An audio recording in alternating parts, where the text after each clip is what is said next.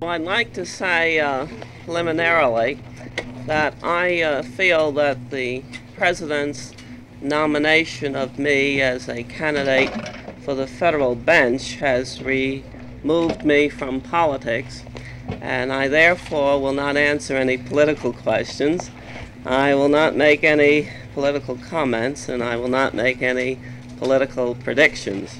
So I think that ought to abbreviate the conference somewhat. This man has just died. Did he die? Yes. Which one? State police? That's state police. Yeah. Well, you see, we got to get order up there, and that's what we thought we was going to have. President, please. How can I remove him, Governor, when there's a riot in the street? Mrs. Motley, you have been described as being soft-spoken and quiet, but very, very tough. Would you say that's an accurate description? Well, I read that in the New York Times this morning, and I'm sure they're always accurate.